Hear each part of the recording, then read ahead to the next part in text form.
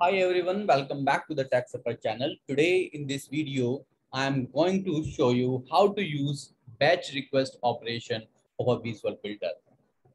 If you have a requirement to perform multiple operation via single call, like if you want to create a record, you want to read the record, you want to update, you want to delete a record, and you want to bulk them in a single call, how you can do in a Visual Builder. So Visual Builder provides one batch request API, which you can use to perform a batch request. So guys, before I start, I will request everyone to subscribe to my channel to get regular updates.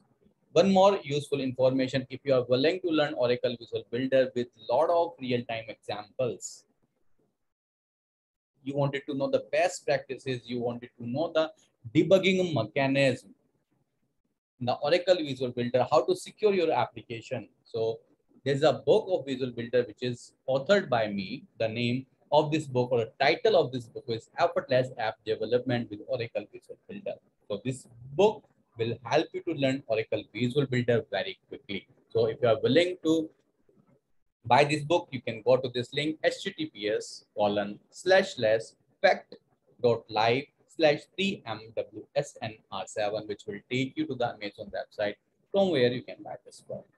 Okay, now so let's get started. Batch request. So VB or Visual Builder supports the batch request API, which can be used to perform multiple operations in a single call. As I explained, like if you want to batch multiple operation in a single call, you can do the same in a Visual Builder, like get, create, update, or delete. Not only of a single business object, multiple objects you can include in a single call as well. The data is committed at the end of the request. And if any one of the operations fails, then complete batch is rolled back. For example, if you are performing two operations, create and update, and if any one of the operations is getting failed, like has been failed because you have not passed the correct ID to update the record, then create is successful. Then what will happen? Create and update both will be rolled back. So it's all or it's nothing, like this. Now, how you need to form your batch request? Okay, so the request, if you test it by a postman, so how you will test it, right? What will be the body, what is the request parameter, not request parameter, what will be the body, what will be the URL you need to use. So the URL will be the VB based URL. This is the post method, and then content type you need to select application/vnd dot oracle dot adf dot batch plus JSON. So this is your request, and when you need to pass the body, this is the body which you need to pass, like parts. Okay, ID part 1, it can be anything, unique ID. You can give any random ID like 1232231, and then path. Okay, path means /employee. The employee represents the business object ID here. Okay, and then operation, like which operation you want to perform.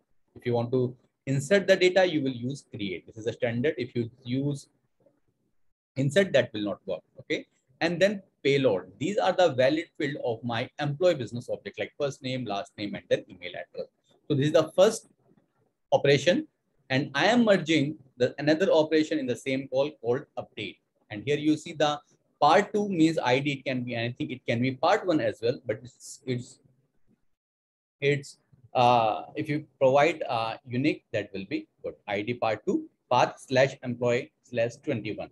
21 employee is the business object name, and 21 is the unique ID which is already there in the business object. And here I am performing the update, and here I am updating the email address. Now in the part 3, I am using again the same business object, and then /27 is the unique ID of an employee, and here I am performing the operation delete. The fourth part /employee/1, and here I am getting the employee. Here you see the operation is get. So I have merged all these operations in a single call. So instead of doing one by one, you can perform all these operations in a single call. Now, let me just take you to the Visual Builder screen first of all, and we'll show you a couple of things here. So you see I have this application. If you see the employee business object, okay. So in this employee business object, I have two records. And you might be knowing every business object has its own endpoints. If you click on these endpoints, you can see create, get many, get one, update, and delete. Since I have the phone as a child object of the business of this employee, so I have the phone collection. So if you want to insert and some record in the phone, you can use this endpoint also. And here we have the resource API as well, like this OIC DAV1. So this is the API URL which we are going to use to perform the batch operation. Here you see, if you're in the development phase, you can use the design. If it is in your staging, you have to use RT. If it is in the live, you have to use that, RT and then here live. So till data you need to use. So let me just copy this URL. Let me just form the complete URL in front of you in the Postman. So this is my Postman. Okay, let me simply enter this URL which I have taken. Okay, and then you see IC builder design means this is the development. So this is the post. And in the authorization, what you need to do, you need to add the basic authentication here.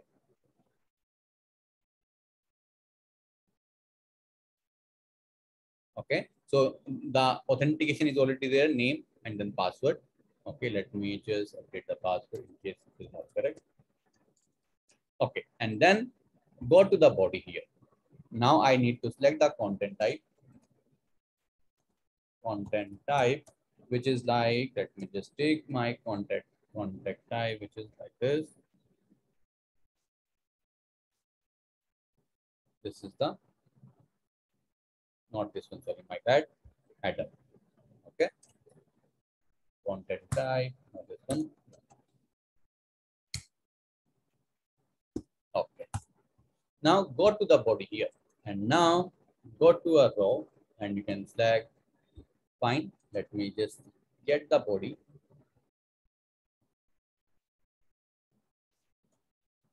Okay, this is the same body which I have shown you in the presentation. Here you see the part 1 / employee create.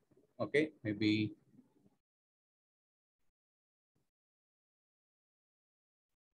it has taken some wrong value, not wrong value, I mean the double quotes.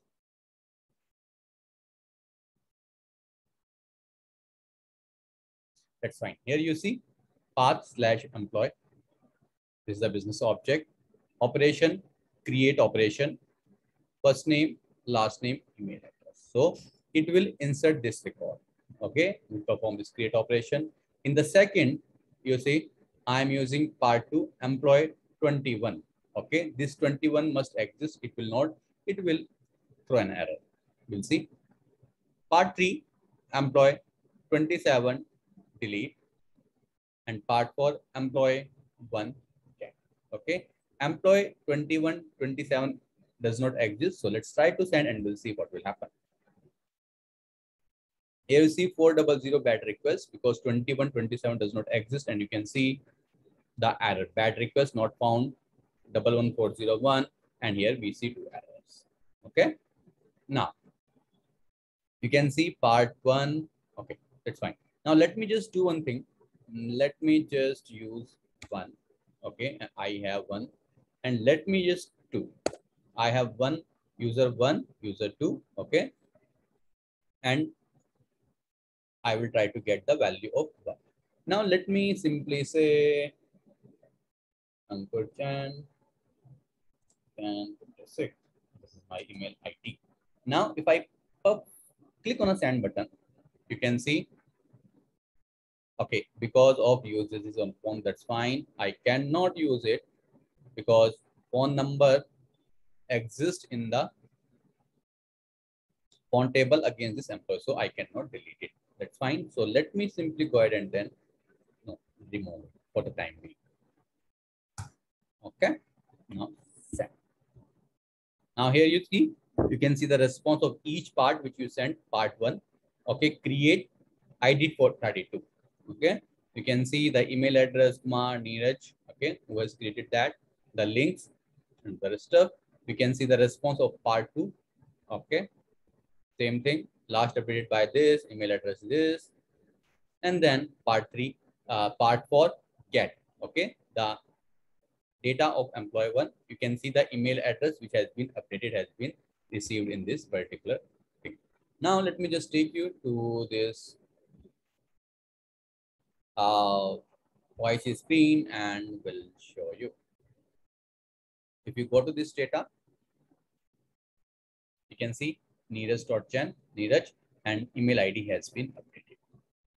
So this is how you can perform batch request in a Visual Builder. So now if you want to do the same in Visual Builder application, you have to form that payload and use that particular API.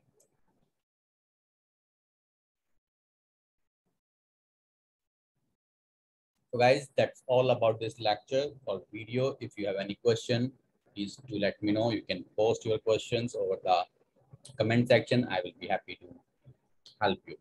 Now, please don't forget to subscribe to my channel to get regular updates. You can find me over LinkedIn, Twitter, Facebook, Pinterest. You can see my blog, https://www.techsupper.com. Thank you for watching the video. Have a good day. Bye-bye.